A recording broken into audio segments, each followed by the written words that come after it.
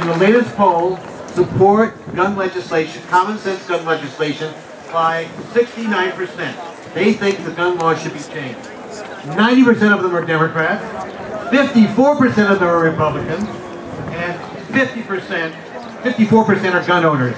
It is a popular issue, and it's an issue that we can take all the way to the election in November and replace people who aren't listening to the people.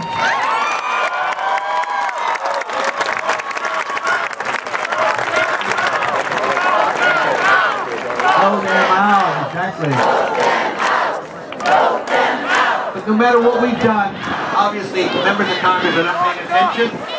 But today in Washington and in 800 places across the country and the world, people are marching for gun law change. And we are so proud of what's happening in D.C.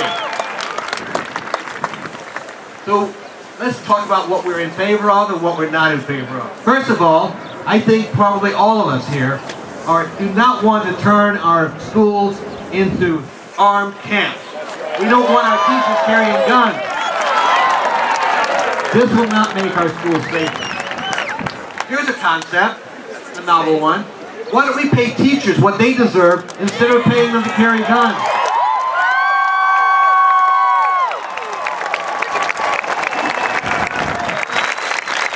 Teachers are there to teach, not to be security guards.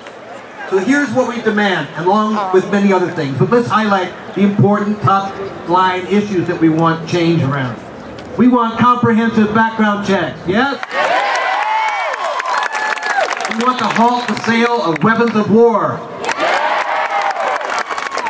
We want laws that will reduce the size of gun magazines.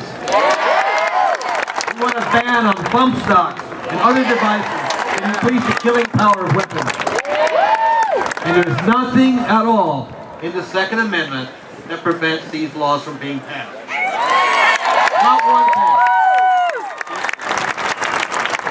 States are already taking these steps, and they're totally constitutional. But we march today, but after the march, then what? We must organize to register people to vote.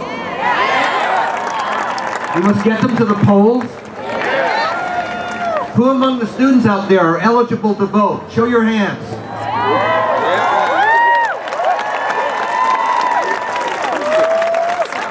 How many of you are not voters yet, registered voters yet? Hopefully only a few, but get registered before November if you're eligible to vote in November. So I urge all of you to pay attention to what politicians say when they're running for your vote, and then to hold them accountable when they get into office. Yeah. I want to close with something that a sign that I got from Gabby's office in D.C.